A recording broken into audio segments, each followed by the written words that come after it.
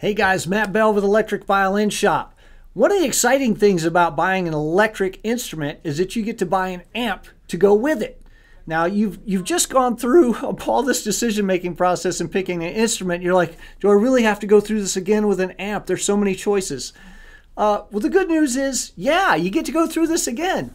And so I want to give you guys maybe a little bit of education about some of the things that are going on in the amp world that will help you make a good decision so you pick an amp that's going to work the best for your situation. I want to go through a little bit of terminology, and then we'll get into some basics of amplifiers. And in this video, we're just going to touch on a couple of the little more advanced topics. We're going to try to keep this sort of like Amps 101. This isn't a graduate level course just yet. So vocabulary, one of the first things, you've already heard me use amp and amplifier, both of those words. Those are synonyms. Amp is just short for amplifier. One of the other things we'll talk about very soon are jacks. A jack is anything that you plug into on the amp. And you will see that there are different kinds of jacks, input jacks and output jacks. Input jack is something that you plug in that goes into the amp. And an output jack is something that comes out of the amp. It's not just the speaker. Sometimes there are other outputs from that amp. EQ means equalization, and that's where we can change we'll say the flavor of our sound a little bit. We can turn up the treble or the bass, which makes something brighter and crisper, or we can kind of tone that down and make it duller if we want to. We can make something a little richer. We can make it a little thinner. That's what happens in the EQ section. And then you'll also see sometimes the two letters FX. If I say that fast, it sounds like FX, which is effects, like reverb, delay, flangers, chorus, that sort of thing. So sometimes you'll see that abbreviation FX for the effects. Now, there are two basic configurations that we'll see in amps. Sometimes you watch a rock concert, you'll see that there are these Marshall stacks sitting on stage. And they have two components. There's a head up top there, which is where all the knobs and dials and stuff are. It's also where all the electronics are inside the amp that make it work. And then there are the two cabinets underneath here. We'll call those cabinets or speakers. Technically, the speaker is the round thing that's in there that moves. But sometimes we'll also call that, technically the box that speaker is in is called a cabinet, but people will often use those interchangeably, the speaker or the cabinet. The other type of amp is the other configuration of amp is a combo amp, and this is the one you'll probably see the most of, and it's where the head and the speaker are both in the same wooden cabinet. So this one is a combo amp. Most amps that you're going to see are combo amps. It means you got one box, you pick it up, carry it with you. It has all the electronics in it, and it has the speaker in it. All right, another thing I want you to understand is there are 4 different levels of signals. Each of these levels are really more of a range, but mic level is the very, very lowest, and it could be as little as 2 millivolts, very, very small level of signal, and that's the kind of signal that a microphone puts out. Instrument level is a little bit higher. That's the level that your instrument puts out, and that could be around 10x higher. So you could be looking at 20 millivolts to, a few hundred millivolts, depending on your instrument. And then line level is roughly 1 volt.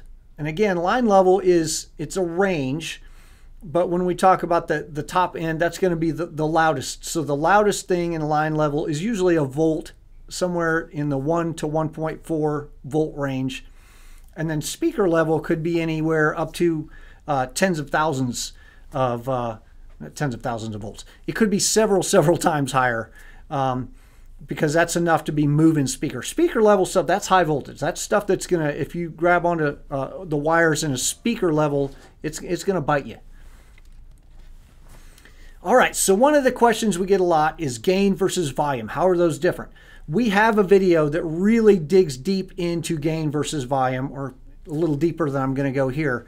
And you can find it. I posted it the same day as this one. So you can tell because I got the same shirt on.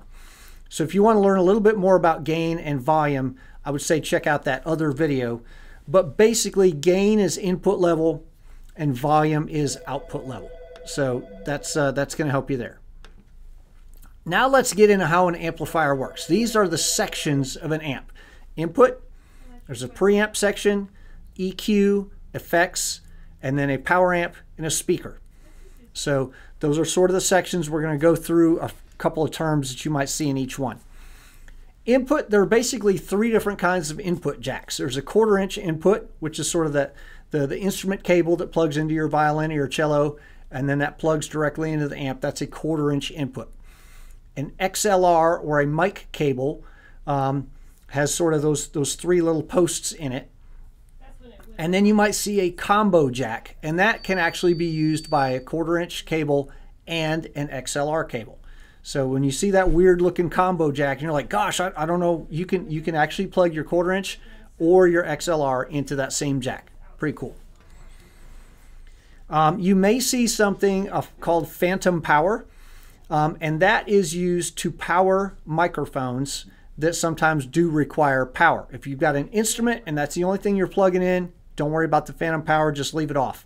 Phantom power only works on an XLR cable or it comes out of the XLR jack or a combo jack and only goes through the mic cable. So if you're using a microphone that needs power and you plug it in using an XLR cable into either the XLR or the combo jack, then you can push that phantom power button and it will power that microphone.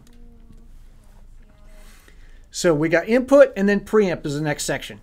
The preamp section is what brings your mic or your instrument level up to line level so it can be processed by the amplifier. Two different types of preamps. There's tube and solid state. We'll get into that in a minute.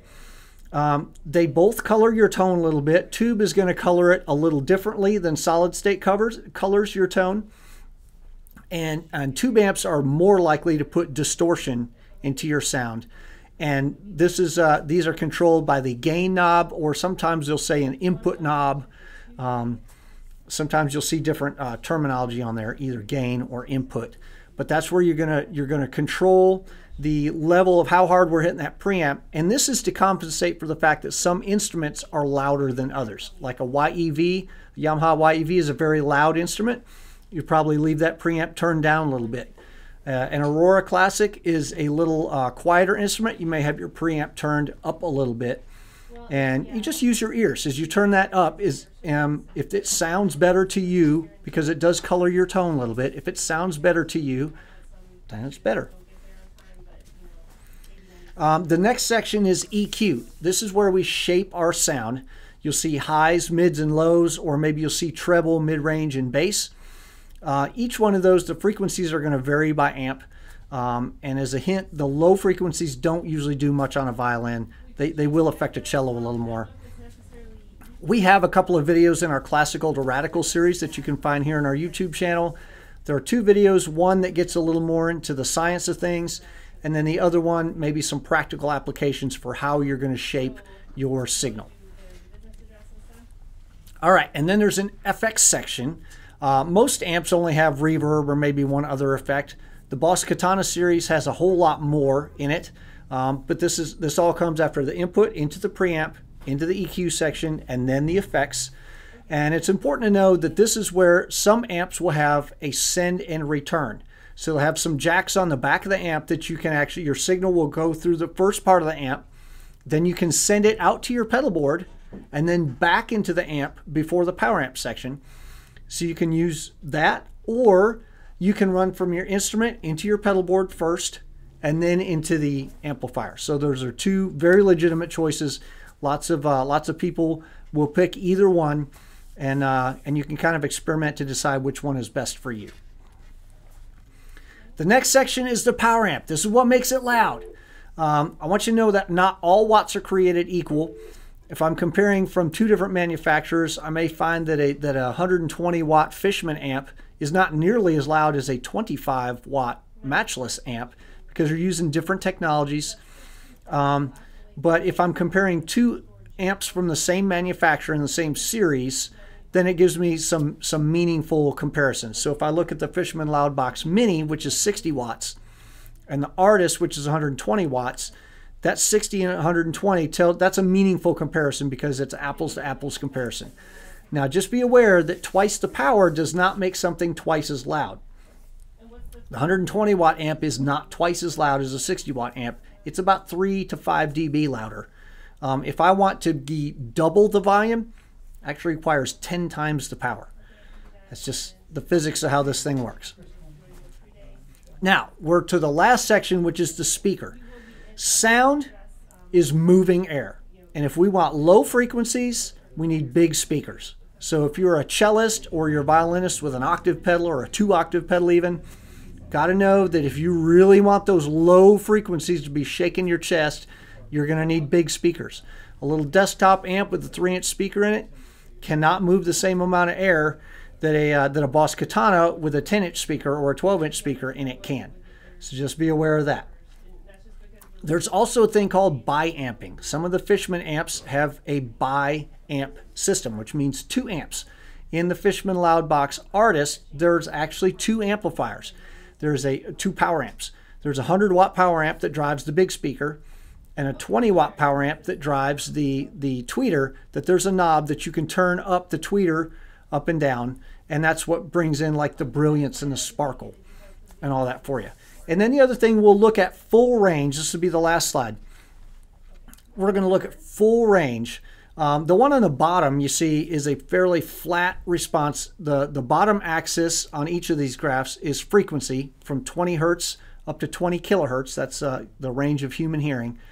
The one on the bottom is actually a theoretical. There aren't any speakers that any of us can afford that actually look like that. I have a very flat response on all frequencies. The vertical axis is volume, if you didn't get that. So the one on top is a more typical guitar speaker. You see at lower frequencies, it's not as loud. So if you're trying to put your tracks or something through it, it's not going to be, that thump isn't really going to be hitting. You also see it's got a little bump at about 2K and 4K, which is something to be aware of. And then the frequencies fall off as you get into the higher range, which means you're not going to have a whole lot of sparkle. That frequency response is actually perfect for a guitar. It may or may not be ideal for your violin, especially if you're wanting to run tracks through that amp. So you want to look at the frequency response of the amp that you're looking at. And that's going to be really important as you make your decision. So I hope that this basic tutorial gives you a little bit more information about amplifiers and helps you understand what's one of the things that you're going to want to look for as you're picking an amp. And I hope that's helpful for you. Okay, thanks for hanging out.